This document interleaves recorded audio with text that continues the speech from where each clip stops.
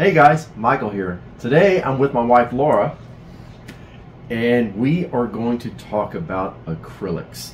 Today we're going to make a few toppers to show you guys how easy and fun it is. Yeah, so we're going to do a couple of different, or make 3 different toppers for you. And what I mean by topper is all the rave right now are Stanley tumblers and everybody wants a topper for it. And all a topper is just something that it's like an ornament for your Stanley. You just literally slide it on your Stanley and it looks like that. So without further ado, let's hop on over to XCS and start designing our very first Stanley topper, and I'll let you pick out the colors. Okay, sounds good.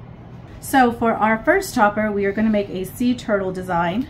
And this is going to be the base plate. For the actual sea turtle, we're going to use this pretty glitter color that's going to go right on top of it there. We are in XCS right now. The first thing we're going to do is pull our image. We are making a sea turtle topper. And then our 40-ounce plate. So for this one, the first thing I'm going to do is copy my turtle, and then I'm going to take this one here and center it where I want it to be on the cup. So I'm doing this because I'm going to actually unite these 2 images here, which is basically combine them to a solid piece. That way, when I put the different colored acrylic on top, it kind of gives it a sturdier place to stick on. Now, as you can see here, there's a couple of pieces that I'm not going to need. So what you do is you come over here to insert, circle, and circle the piece that you want to delete.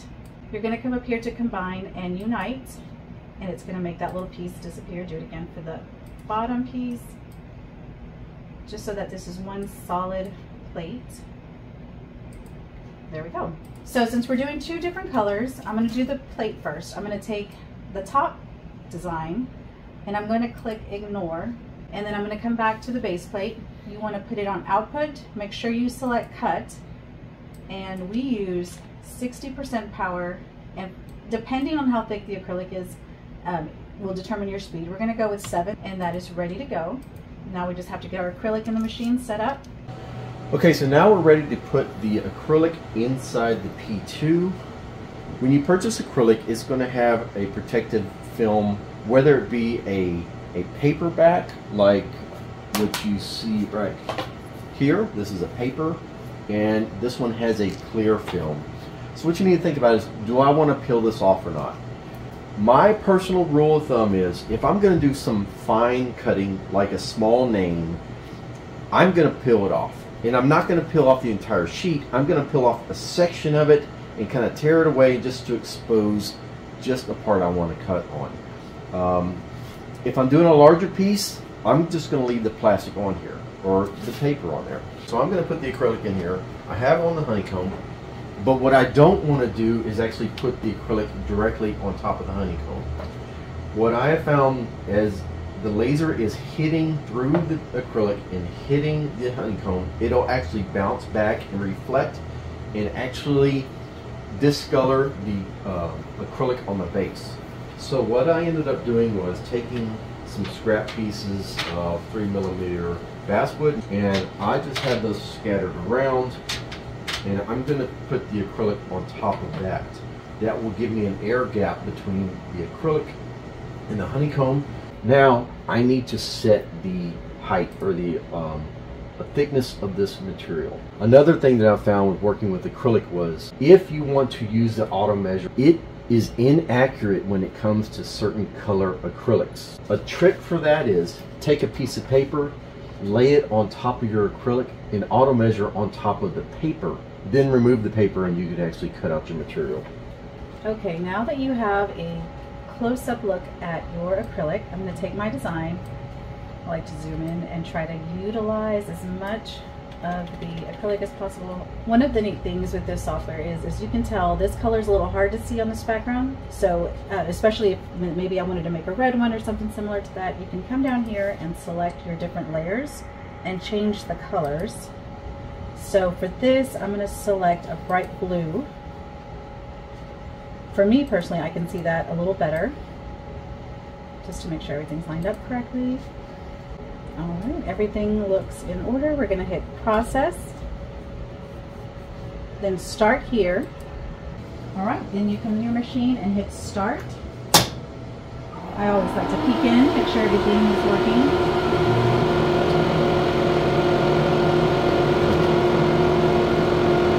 Here is the base plate. Okay, now we're going to work on the sea turtle part. So I want to interrupt this video real quick and just talk for a minute about the P2 and acrylics. When it comes to cutting acrylic on the P2, man, the P2 just does an amazing job. Now when it comes to acrylic, xTool has a ton of acrylics you can actually pick from on their website. They have, and I know we talked about this before, but I just want to stress about this. The acrylics are just amazing, and unless you see them in person, even on this video, it's not going to look as good as you see it in person. Like I said before, they have all kinds of sparkles, all kinds of glitter. You know, this one actually is hot pink. You can't really see it that well, but if I pull this back, you can see the hot pink is revealed underneath that paper. And also they have even textured acrylic. This piece of acrylic, if you rub your hands on it, it actually has bumps in there. It looks like sort of like ice on there. When it comes to the acrylic in this video, we use 3mm acrylic for all these pieces we're actually making and all these projects inside this video. When it comes to 3mm acrylic, whether it be clear or have glitter in there or even texture, we're going to use 60% power and 7mm per second. That, what we found, works best for us. You may find something that works different for you. However, what we found, if you go too fast or too hot, it'll cut it, and actually, as it's cooling down, it'll weld back together. So what I've found is the 60% and 7mm per second gives it enough time to cut and kind of separate enough where it won't weld back together. And yeah, that works best for us. But acrylic is amazing on the P2. So let's get back to the video and see how this project turns out. Sorry for the interruption. So now that our pieces are all cut out, we're going to use a weeding tool to remove the protective film that's on the acrylic. Try not to scratch the acrylic. Just peel that off. There we go. So now we're going to attach it. When it comes to attaching acrylic to acrylic, you have a few options. Acrylic is non-porous, and so you have to use glue that's specifically made for acrylic or something that actually kind of works with acrylic. We use a couple of different methods. We use either E6000 craft glue, or we use a double-sided tape. All right, we're just going to use a tiny bit because we don't want it to squeeze out. This stuff is very sticky.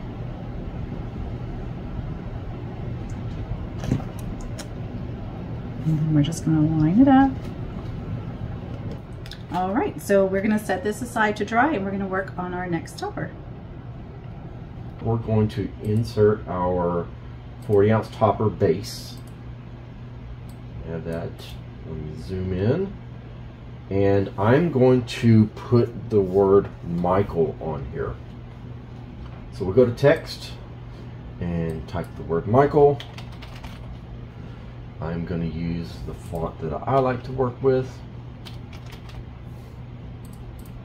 Now what I need to do is just resize this so that it fits on this. I have Michael sized the way I want it. Let me move it out of the way. And if I zoom in on Michael, as you can see, I have these lines inside here. I need to make this one solid piece. You can select the object, select weld, and it will become one piece. This dot is going to get lost and fall inside the machine. What I'm going to do is actually combine this dot with this stick of the letter I.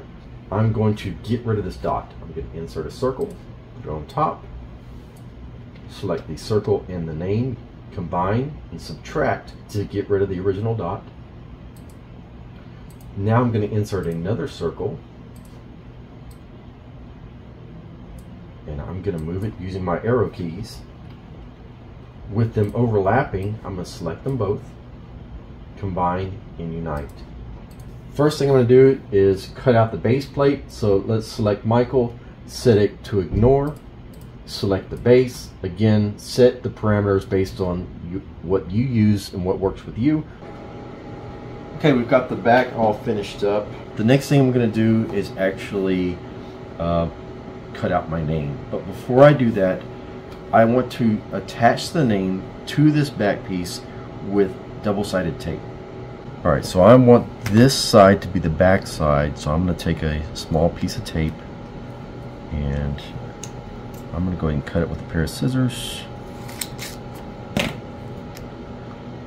Stick this down just like this, make sure it's nice and flat. I'm going to put this inside the P2 with the tape facing up. Okay, that's all finished up, and as you can see the name is still in there, and I'm going to have to poke it out. Okay, so I have the word Michael here, and I have the sticker on the back here. Now I'm going to attach this to the back. I'm going to use my weeding tool and peel off some of the sticker. I have the sticker exposed on the back, word on the front, and now I can line this up, push it down to make sure it's firmly in place. And now I have a customized topper for a Stanley topper.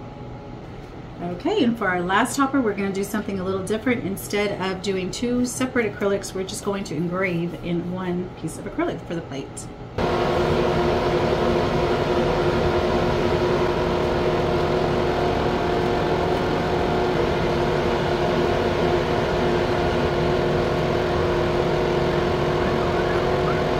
There you have it.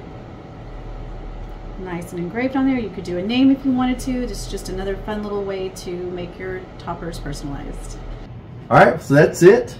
We made 3 different toppers, 3 totally different styles. One, she adjusted the base plate to match the design on the front of it, and we used glue to glue that one together. We used also a customized topper and used tape to put the name on there, and then we made a engraved one. So that's all I want to share with you guys. I appreciate you guys watching, and we'll see you next time. Bye.